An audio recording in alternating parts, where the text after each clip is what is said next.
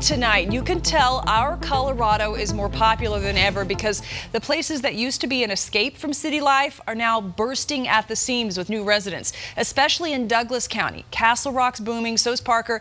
As Denver 7's Eric Lufer shows us, new plans, new development. Some people like, some people don't.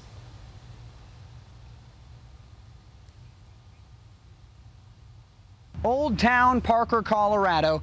It's thriving and is still reminiscent of the old days. It didn't become a town until 1981 when there were less than 300 people living here.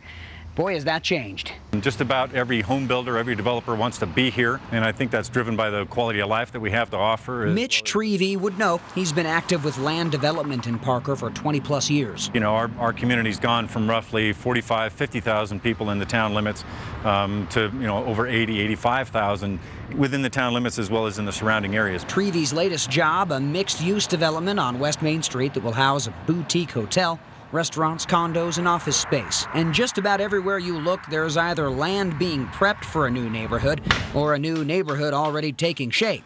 Longtime Parker residents are noticing. Steve Lake lives on 5 acres and Laura Cahill lives in the Clark Farm subdivision. Sometimes, yeah, I like it.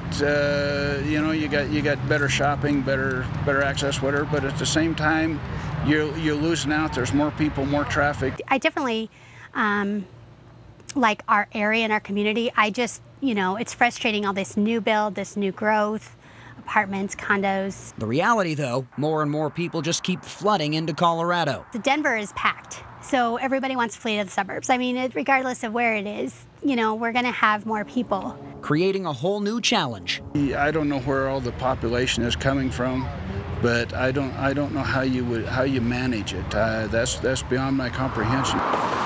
Leaving it up to the professionals. You can't stop growth, you can only manage it, and it's a question of just doing a good job of that. In Parker, I'm Eric Lufer, Denver 7.